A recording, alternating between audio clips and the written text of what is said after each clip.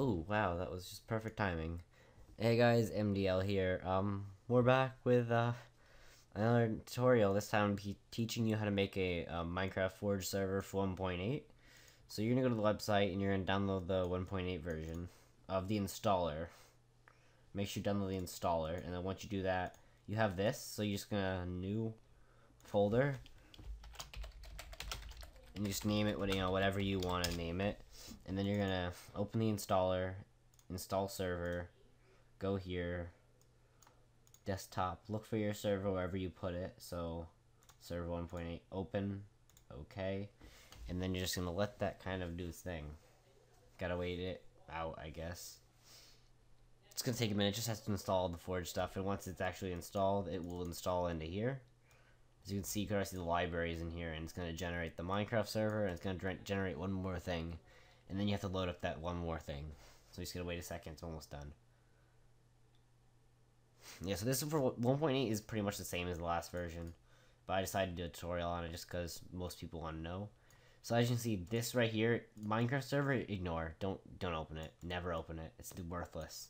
So you're just gonna open up this Forge. This is how you're gonna start the server up, as well as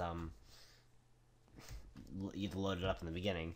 The Minecraft server is just there to give all the Minecraft server files. You don't actually need to open it. Like, it's pretty much worthless. So this is going to load the EULA, so it should actually close.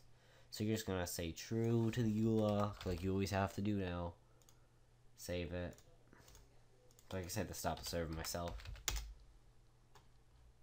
Okay, that just crashed because it's a EULA. So just open that up.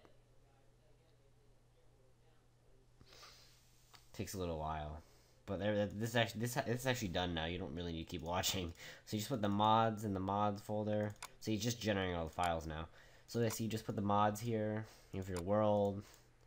You have all your configs and stuff. You just have everything you need here. Just make sure you open it up with the Forge Universal, not with the Minecraft server, because it will not work. The Minecraft server will load up a world that is regular and not modded. So yeah, as you can see right here, the done help. So there you go, it actually works. So now I can actually type just say hi, just to show you the server works. The server just said hi. I'm not going to load up my Minecraft and show you because I don't think it's necessary. Because as you can see right here, the server is successfully done. So yeah, hope you guys enjoyed. Thanks for watching.